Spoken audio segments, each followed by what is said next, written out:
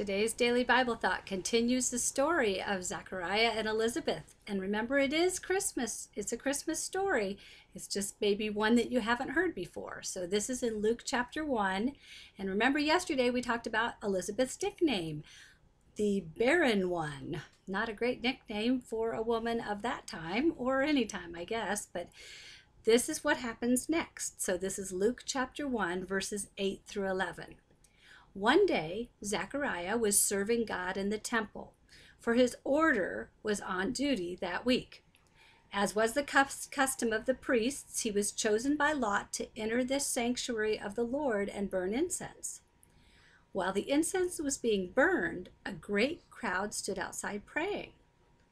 While Zechariah was in the sanctuary, an angel of the Lord appeared to him, standing right to the right of the incense altar. Well, okay, so Zechariah was a priest, and in the temple of the Jews during that time, they would cast lots to figure out who would go in the Holy of Holies. And this was the small area in the temple that was veiled, so no one could see it. And that's where the Ark of the Covenant was, and where the presence of God was focused or concentrated.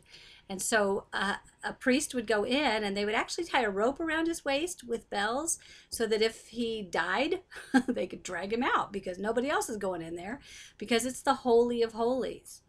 And so Zechariah is in there. He's probably being very conscientious and careful, burning incense before the Lord.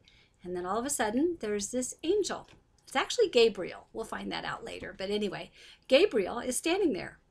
And I just think that would freak you out. So Zechariah is like, whoa, there's an angel. And Gabriel is the same angel that will appear to Mary. So we're going to find out tomorrow. You have to stay tuned. Stay tuned for what happens next, or read ahead and cheat. But the reality is, for me, this verse really hit me, or this little short passage hit me. I think when we go about our daily normal routine, we aren't ready sometimes for the surprises God's going to bring. And I think we need to have expectant hope and anticipate that God does show up in the strangest of ways sometimes. Zechariah didn't expect this, and yet there was an angel. So look around you and see what God may be doing that maybe you hadn't noticed.